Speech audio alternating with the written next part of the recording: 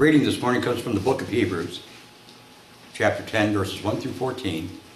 This is out of the New International Version of Scripture. Christ's sacrifice, once for all. The law is only a shadow of the good things that are coming, not the realities themselves. For this reason, it can never, by the same sacrifices repeated endlessly year after year, make perfect those who draw near to worship.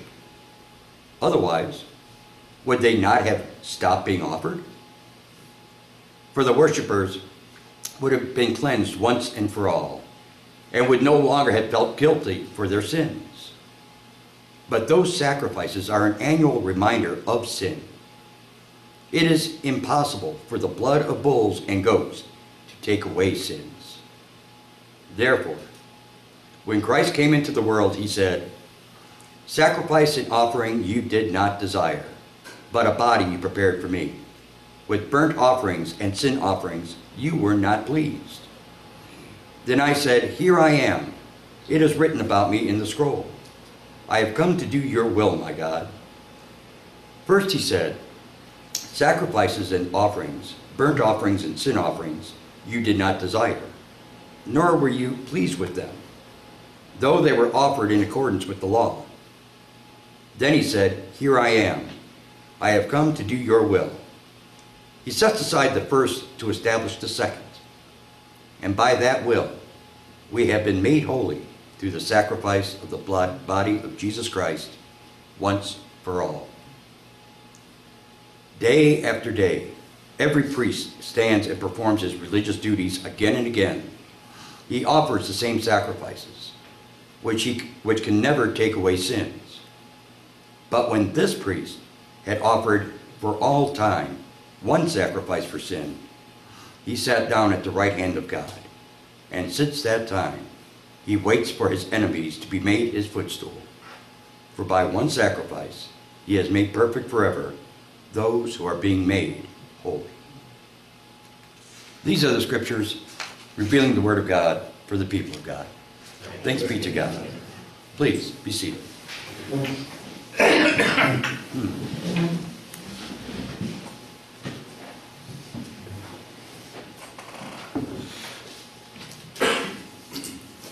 In England, there's a path called the Pilgrim's Way.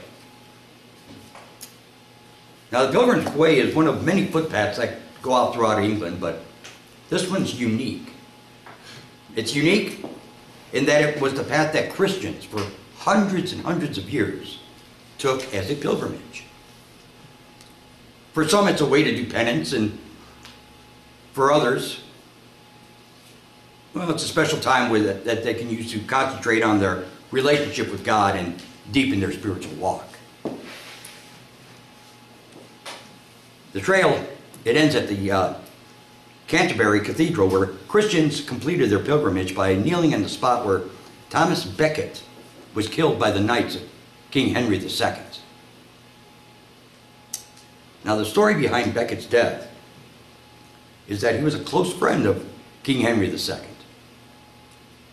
And King Henry II appointed him to his court.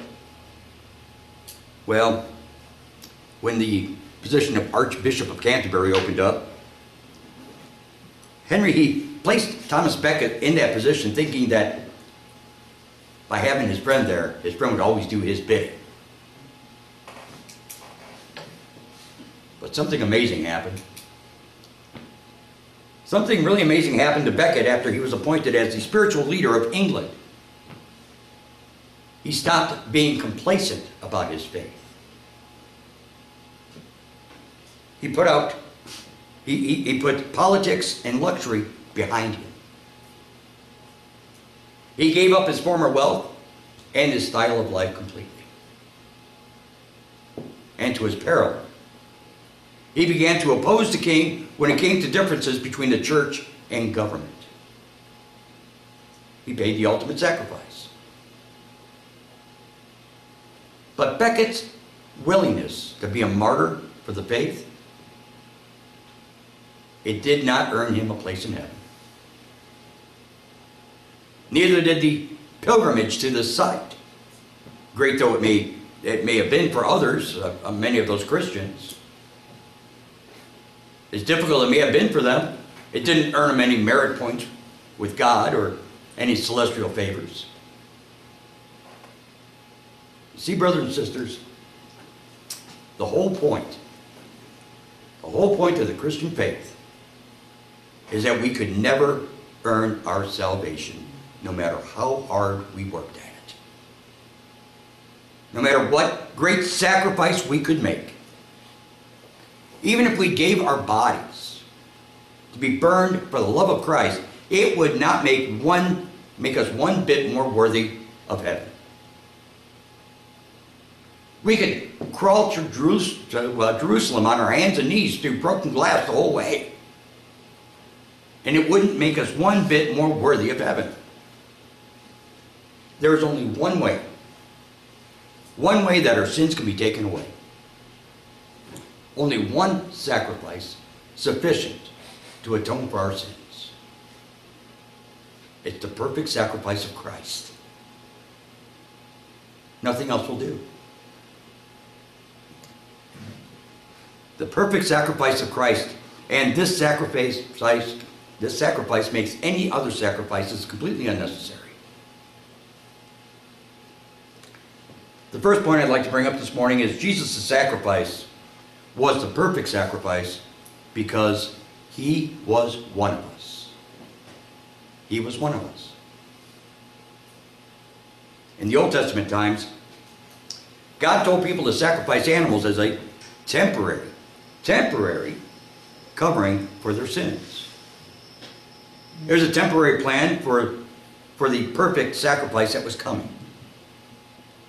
As they confessed their sins and laid their hands on the head of the animal which was to be sacrificed, they understood that something else was dying in their place. They also understood that they themselves deserved to die. But God was providing a substitute.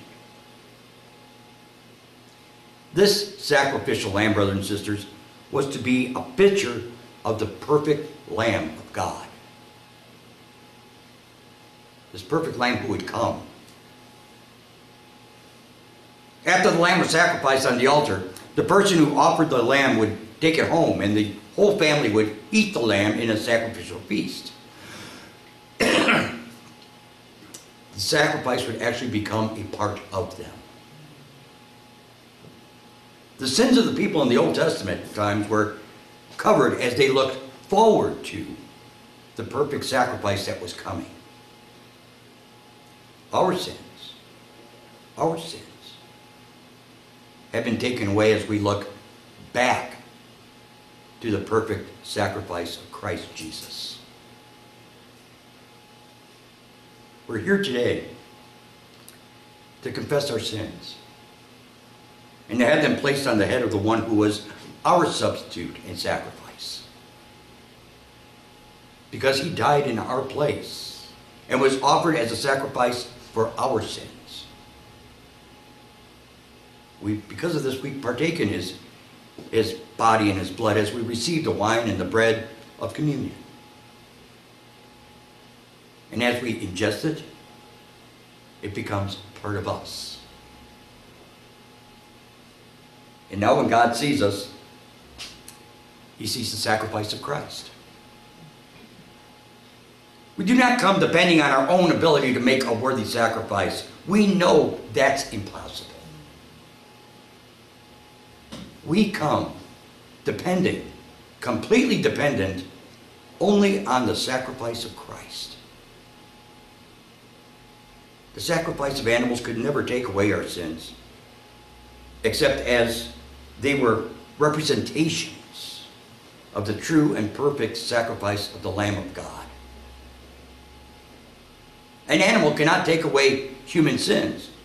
The perfect sacrifice had to be one of us. The writer of Hebrews puts it this way: the law is only a shadow of the good things that are coming, not the realities themselves. For this reason, it can never, by the same sacrifice repeated endlessly year after year, make perfect those who draw near to worship. If it could, would they not have stopped being offered? For the worshippers would have been cleansed once for all, and would no longer have felt guilty for their sins.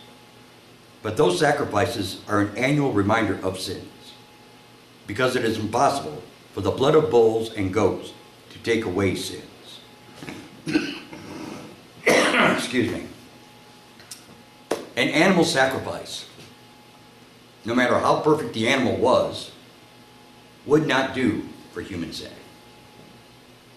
That's why the Bible says in Hebrews chapter 2, verse 17, for this reason he had to be made like his brothers in every way, in order that he might become a merciful and faithful high priest in service to God, and that he might make atonement for the sins of the people. Now the second point that I'd like to make this morning is that Jesus was the perfect sacrifice because he himself was sinless. He was sinless. See, there's a problem with priests offering sacrifices for the sins of the people. They're sinners, just like the rest of the people. Before they could offer sacrifices for anybody else's sins, they had to offer sacrifices for their own sins. They were human like the rest. But how can one sinner atone for the sins of another sinner? That's why I cannot atone for my own sin, no matter how great a sacrifice, because I'm a sinner. A sinful person cannot do something that can take away sin. What we needed was someone who was a part of the human race, but one who was also totally sinless. Brothers and sisters, the prospect looked hopeless for a very long time.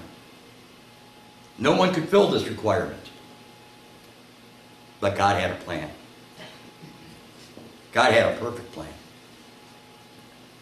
He himself would come to us as one of us, and then sacrifice himself for us. And in doing this, he would do something that no one else was able to do. He would become both the priest who would offer the sacrifice and also become the sacrifice himself. If you could be good enough to get into heaven on your own, then Christ died for nothing, didn't he? I mean, if you could make a sacrifice sufficient to earn your eternal life, then the sacrifice of Christ was totally irrelevant. That's what's meant by when the Bible says in Hebrews 10:12, but when this priest offered for all time one sacrifice for sins, he sat down at the right hand of God. He sat down because his work was complete. He was able to do this because he was sinless. The Bible says, "For we do not have a high priest who is unable to sympathize with our weakness, but we have one who has been tempted in every way, just as we are, yet without sin." Also it says, unlike other high priests, he does not need to offer sacrifices day after day, first for his own sins, and then for the sins of the people. He sacrificed for their sins once for all when he offered himself. This brings me to my third and last point. Jesus was the perfect sacrifice because he was deathless. He was deathless. There's one great problem with the Old Testament sacrifice system. When the lamb was sacrificed, it died.